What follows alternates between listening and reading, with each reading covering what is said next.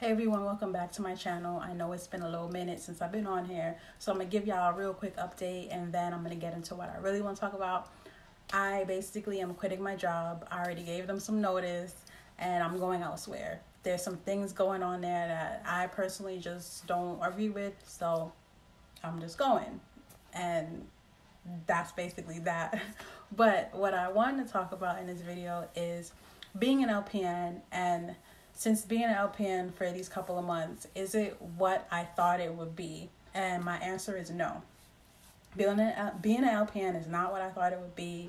To be honest, I can't even tell you in my head like what I thought I'd be doing as an LPN, but it's definitely not this. I'm sorry if I'm going to offend some people by saying this, but I'm basically a med tech, a high-paid med tech. That's how I see myself. Honestly, the only thing I have over a med tech is I do wound changes, I can give injections, and I can evaluate patients, not assess, because RNs assess and LPNs don't assess, even though some places say assess, but we say evaluate because we can't, do that. But anyway, I just feel like I'm in this little box and I don't like being in this little box. So that's why I personally don't like being an LPN. I've looked into doctor's offices and they don't pay you. The doctor's offices, at least out here, I'm in the state of Florida, in case y'all didn't know. Over here, doctor's offices tried to pay me $17 and I was like, damn, like y'all trying to hit me like way low. They were like, for me to even touch $20, I would have to have 8 years of experience. I was like, yeah, right. Same thing with the urgent care. Urgent care was trying to pay me $17.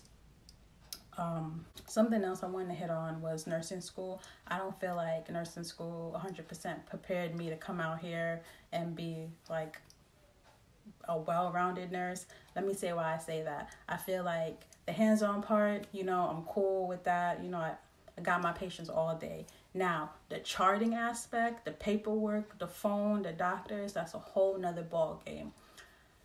Okay, so let me start off with the charting notes.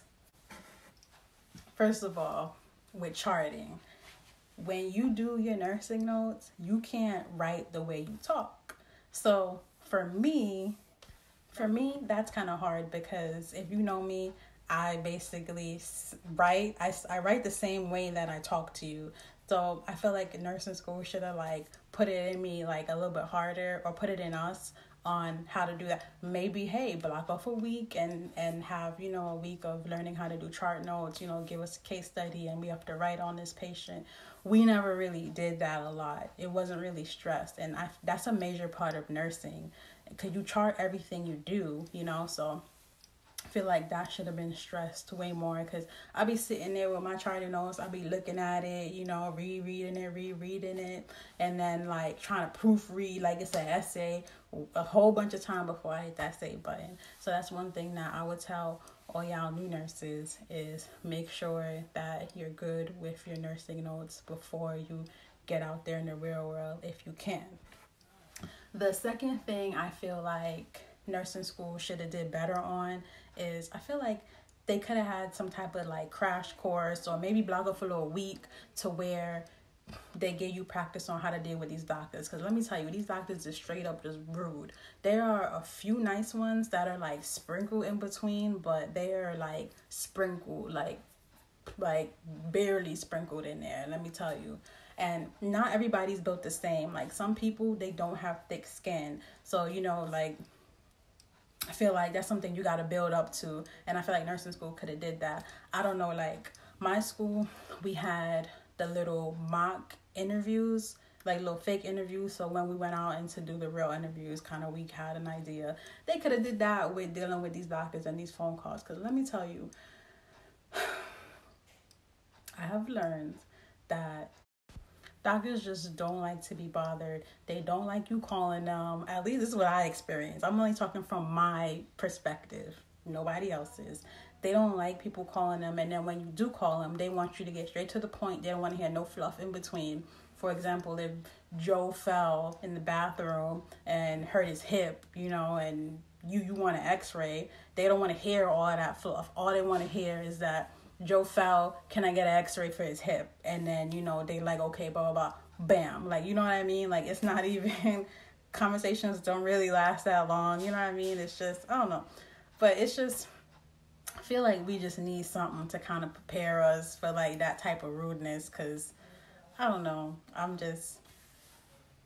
That's just my personal opinion. Someone else might feel differently, but I feel like that would have been nice if we were kind of prepared. Maybe the way to prepare it could have been like the instructor could have had a case study, and then I could have had a case study, and, you know, I could pretend to call like ring ring, and then be like, hey, you know, Mary is blah blah blah, and then they would have asked, and then she would have asked me something like their lab values, or just different little questions that, you know, that a doctor would ask you, and you should have prepared and ready.